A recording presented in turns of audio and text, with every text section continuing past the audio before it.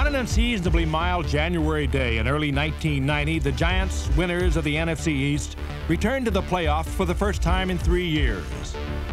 Their objective against the LA Rams was to control the ball on offense and contain Jim Everett's highly explosive aerial attack.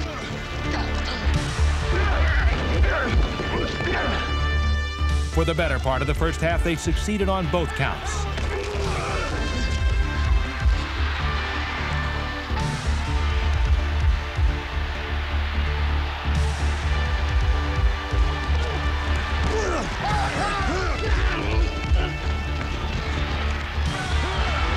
After taking a 6-0 lead, however, disaster struck late in the second quarter. A costly turnover led to a Ram touchdown and a subsequent 1-point LA lead. But as they had done all season long, the Giants fought back. Ottis Anderson's third-period touchdown culminated an 82-yard scoring drive that pushed the Giants one step closer to the NFC Championship.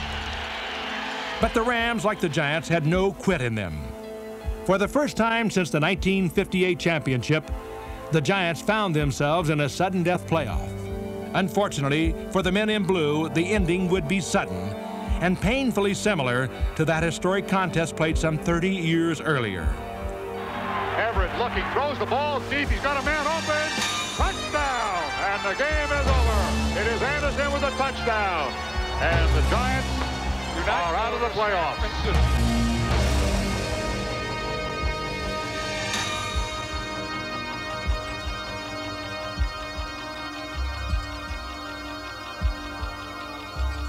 An eerie, protracted silence descended upon Giant Stadium on that mild January day. It was a sharp contrast to the battle cries of victory that carried from the rafters of Giant Stadium to the playing field of 1989.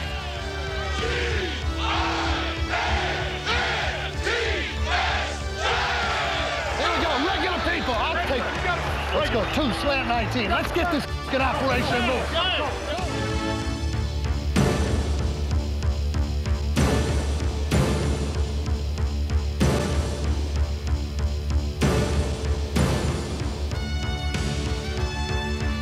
The 1989 Giants were a curious group of overachievers who soared above and beyond what was expected of them.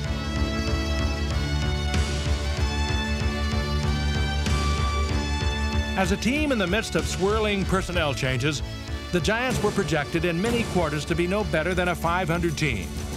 But a combination of hungry, talented youngsters and reborn veterans gave the Giants a fast start out of the gate in the chase for the NFC Championship. In the end, the Giants amassed 12 victories, the second highest total in the NFL, and secured their second NFC East title over the last 4 years. The overtime loss in January ended the Giants' dream of Super Bowl glory, but it did not diminish the achievements of a season that was among the finest in their long and illustrious history.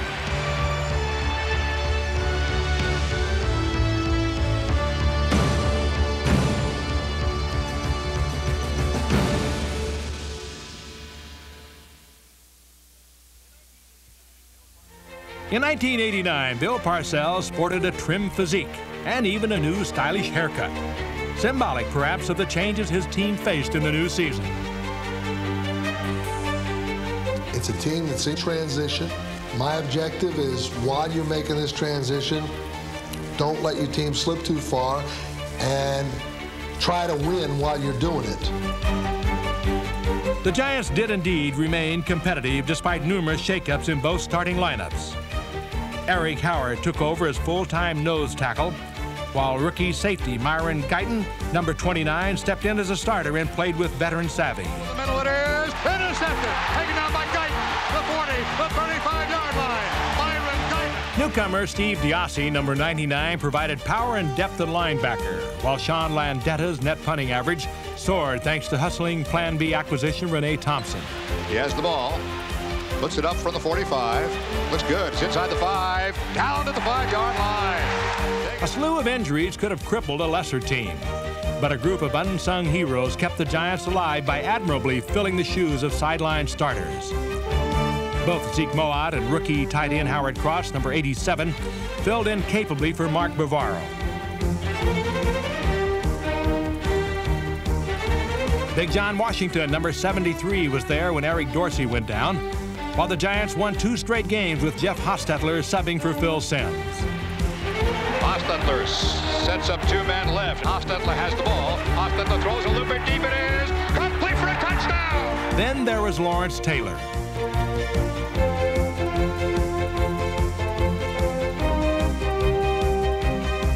Seriously injured for the first time in his career, Taylor simply refused to be replaced. More than ever, LT was an inspirational force on a young team looking for leadership. From the regular season closer against the Raiders to the stunning season opener in Washington. Taylor and the defense set the tone on that memorable Monday night and helped to put the ball into the hands of the Giants' revamped offense.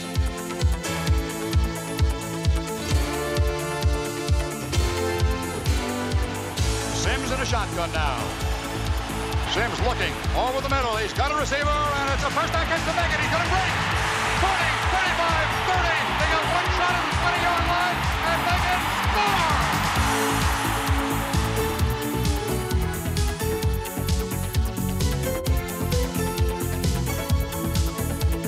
The Giants stormed out to a big early lead. Although they stumbled a bit in the fourth quarter, Raul Alegre's last-second theatrics gave them a much-needed confidence-boosting victory. Spotted at the 42-yard line. Set. Kick. It's got the distance, baby. It's going to be good! It was the beginning of a wild 9-week stretch where the Giants amassed 8 victories.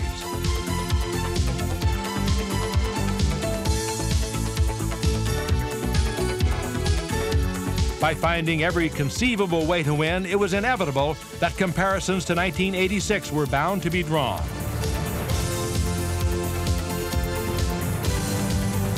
I certainly don't have the same feeling I had in '86 because I knew exactly what we could do in '86. This year, it's been almost an adventure every week. Much of that adventure was provided by Dave Meggett, number 30. The speedy rookie from Towson State shattered a number of Giant punt return records. This 5th-round draft pick also proved to be the steal of the draft by displaying versatility as a backfield receiver. Back goes Simms. Simms pumps. He's going for everything. Deep, deep for Meggett. Touchdown if he's in. Yes!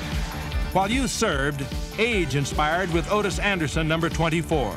This 31-year-old warhorse took over for injured Joe Morris and gave the Giants a power running game that wore down many tough defenses.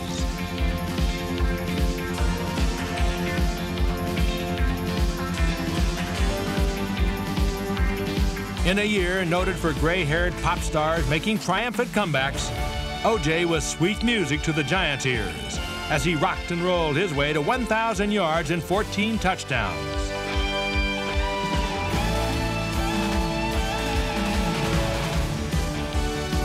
With Otis' situation, it's just like James Brown reappearing at the Apollo. I mean, everybody thought he couldn't do it, and he made his comeback. His debut was successful, and from now, the guy's he's just steadily rolling along.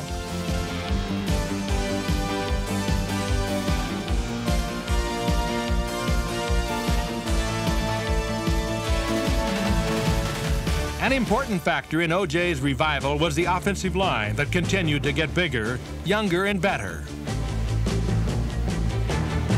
With these youngsters still maturing and with Phil Simms hampered by a sore ankle, the Giants put less emphasis on the passing game.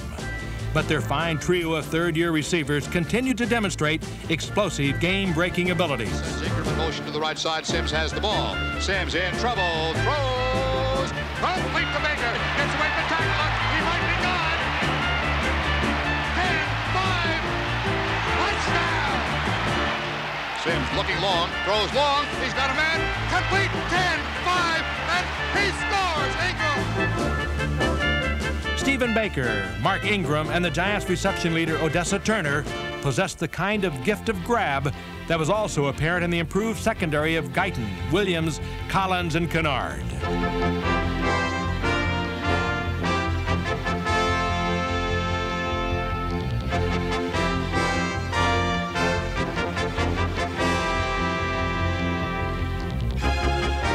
Goes over him, looking to his left, has time, throws over the middle, it is intercepted. Kennard has the ball. Kennard along the 50, goes to the 45, to the 40, 35, 30, Kennard to the 25, 20. Kennard's going to go.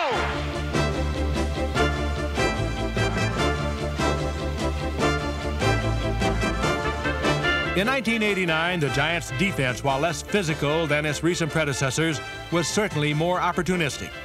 This was a key factor in two important come-from-behind triumphs over the Redskins and Vikings in October. That's the way to play, baby. Need another turnover. Play hard. He's looking to his right ribbon, throws over the middle. He's got his man Clark at the 50-yard. Fumble. Giants might have it. Yes. Come on, baby, let's go. Come on, baby, let's go. Ingram in motion left, reverses right. Sims has the ball. He throws. Touchdown, Odessa Turner.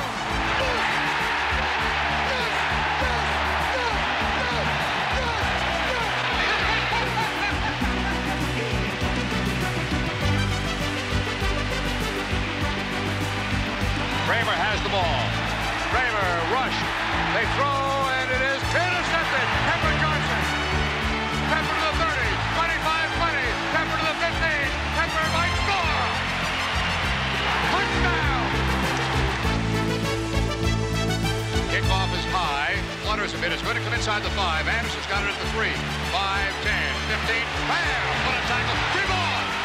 The Giants have it at the 10. Lewis Tillman made the hit.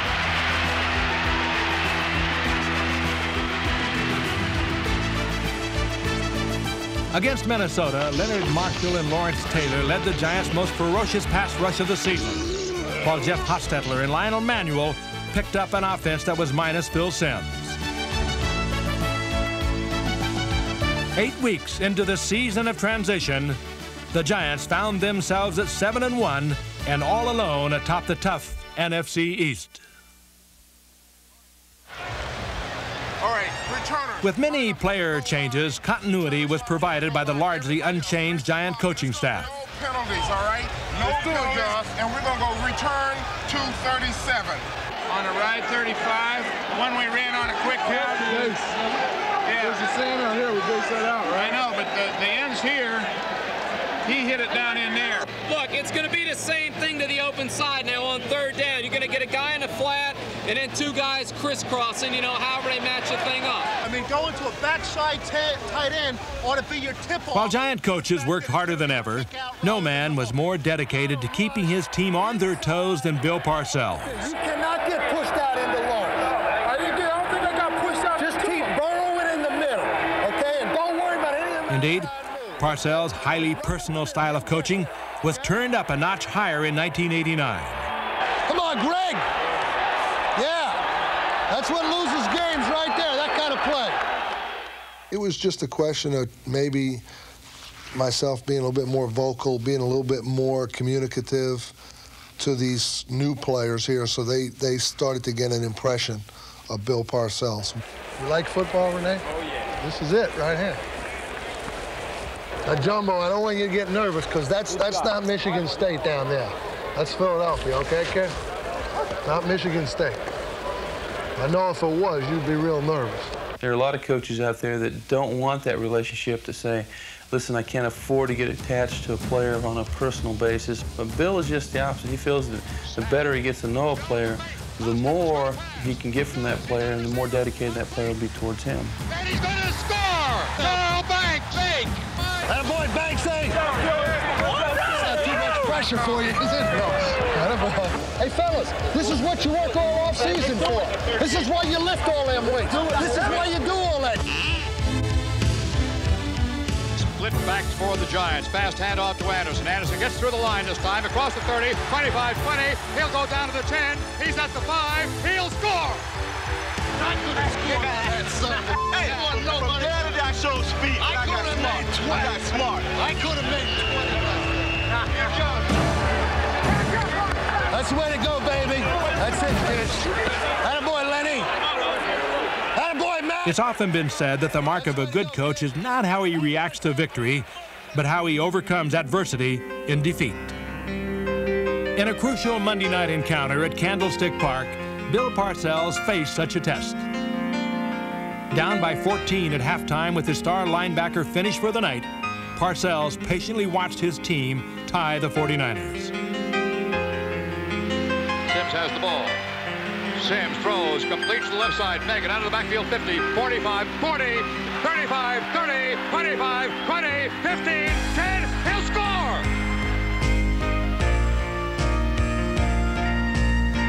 In one of the most dramatic nationally televised games of 1989, Phil Simms led the Giants in a gritty comeback that stunned the powerful Super Bowl champions. Crowd making it tough. Fourth down play for the Giants. Trailing by a touchdown and point. Sims throws. He's got a man. Touchdown! But this heroic endeavor came to a crushing halt when Mike Kofer got a second chance to kick a game-winning field goal. If the heartbreaking loss in San Francisco was simply a bad dream, what followed 1 week later against Philadelphia was a downright nightmare. The Giants lost their firm grip on first place in a turnover-filled game and seemed to be fading as the season stretch run began. Hey, fella, this is what you want all season for. This is why you lift all that weight. This is why you do all that. This is what you want all season for. This is why you lift all that weight. This is what you want all season for. You keep telling the players you're going to be judged by who's standing at the end, not by some loss the 9th or 10th week of the season that the press is making a big deal of. And if you just persevere and keep going, maybe you beat somebody you shouldn't beat, and all of a sudden you're back in the race. Sims drops back to the 30, throws a release to Meggett. He's got the ball at the bobbling it. Good run. Across midfield, 45-yard line. He might make it. He's down to the 35, 25. He's going to go in. Dave Meggett. Even in the best of conditions, Denver's Mile High Stadium is a most inhospitable place. But it was this unlikely sight where the Giants heeded the words of their coach and turned their fortunes around.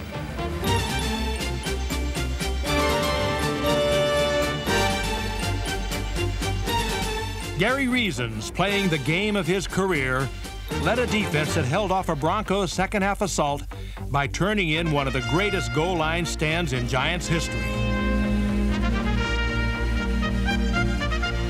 Elway wants the crowd to be quiet. He's having trouble having his men hear the signals. Fourth down at the goal line. About a foot to go. Elway, hands off. They dive. Stopped! The Giants broke through. Gary Reasons. Great play by Gary Reasons. Reading it, he came from about 3 yards into the end zone, threw his body right at Humphrey and crumbled him. What a job. What a game. 1 week later, another all-out goal line stand, this time led by co-captain Carl Banks, secured the Giants' second straight victory. Well, they're sure going to go for it. Aikman, hands off. Palmer's going to turn the corner. They got him. Carl Banks. Boy, give him credit. What a defensive stand, and they've done it game in and game out. With 1 week remaining in the season, the Giants were on the verge of clinching an NFC East crown that even they thought might have been an impossible dream when the 1989 season began.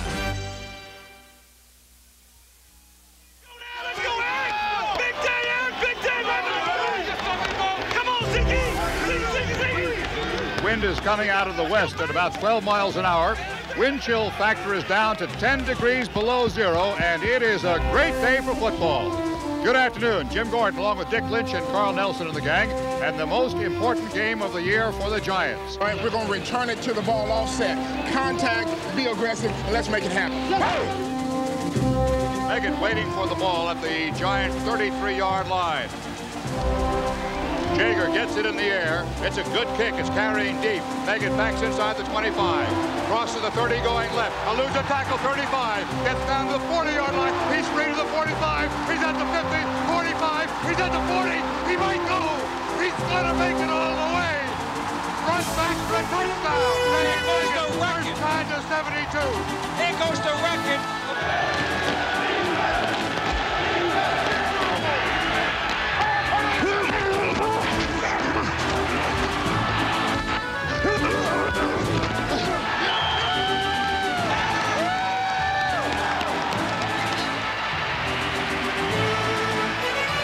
Sims is going to pass the ball if he's given a chance. He's throwing deep. It is complete at the 10-yard line. Howard Cross. O.J. the trailing back.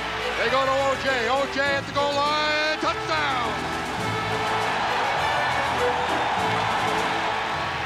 Sims drops back. Sims has time. Rolls long. End zone. It goes to Moat at the goal line. Fakes to O.J. Sims running right. He's going to run. He's going to go in. Touchdown.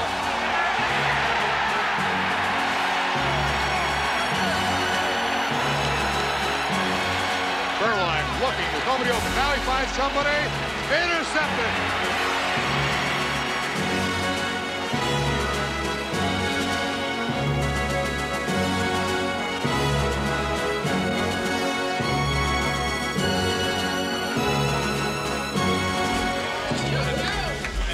I'm really pleased for these guys. They've worked hard. You know, we were picked third in this division in preseason. We're an 8-8 team. We're in transition. I hear everybody talking, you know, this and that and this and that, but, you know, we got 12 wins, you know, and I'll take that every year in this league and take my chances.